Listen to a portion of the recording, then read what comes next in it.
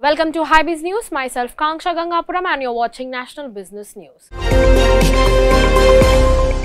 IIIT Hyderabad's annual R&D showcase this year on campus at Gachibowli began with a big draw. It is a two-day show held on 16th and 17th of March. This year showcases in themed Interconnect, highlighting the link between the algorithms, ethics and society.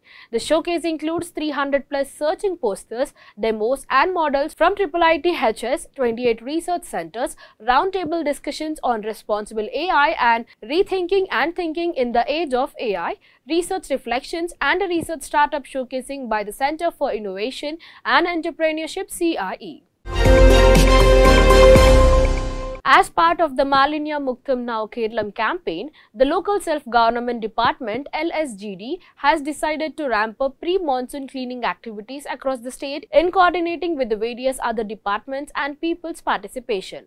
A GO issued by the department in this regarding has set a deadline of May 20 for the completion of the all cleaning activities, including proper waste management, mosquito control measures and cleaning of water body. The LSGI level secretaries will be responsible for the pre-monsoon cleaning activities, which are set to begin in the last week of the March.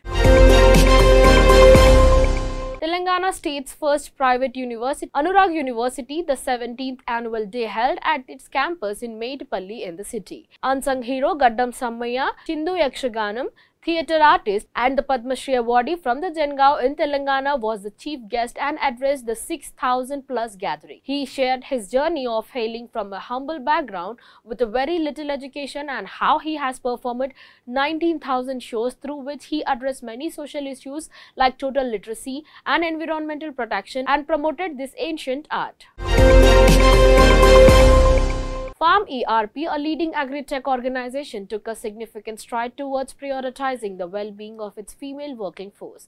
Embracing the theme of mental health and wellness, the company organized a special session featuring esteemed clinical psychologist Ms. Ketki Joshi to spark meaningful dialogue on the mental health. The event served as a nurturing platform for the female employees to engage in candid discussions surrounding the mental health challenges often encountered in both professional and personal spheres. The Day 3 of Global Spirituality Mahotsav in association with the Ministry of Culture and Heartfulness being held at the world's largest meditation center at Kana Shanti Vanam, the headquarters of Heartfulness, brought together the spiritual leaders from different beliefs like Dr. Imam Umar Ahmad Ilyasi, AIIO, Venerable Bhikkhu Sanghasena, Sri Riteshwar and Archbishop Anthony Pujalaji. The key session in the presence of Rev Dadaji, Global Spiritual Guide of Heartfulness, was aimed at bringing the interfaithness dialogues and reflecting on the significance of the spiritual in daily life to establish world peace.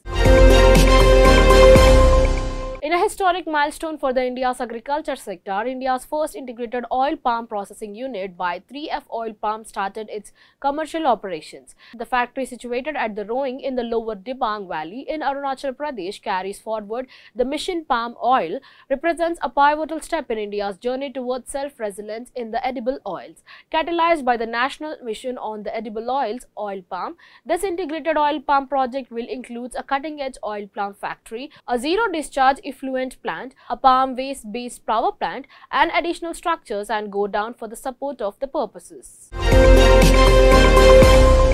In a significant development for the educational finance landscape in India, Vardhana Finance announces the successful completion of its acquisition of Indian School Finance Company's ISFC school portfolio. The deal value of Rs 126 crores and has over 1,000 schools across the 14 states in India.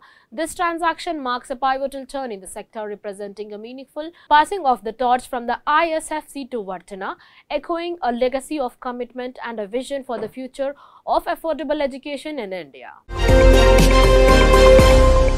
Thank you for watching. Signing off. Keep watching Hybiz News.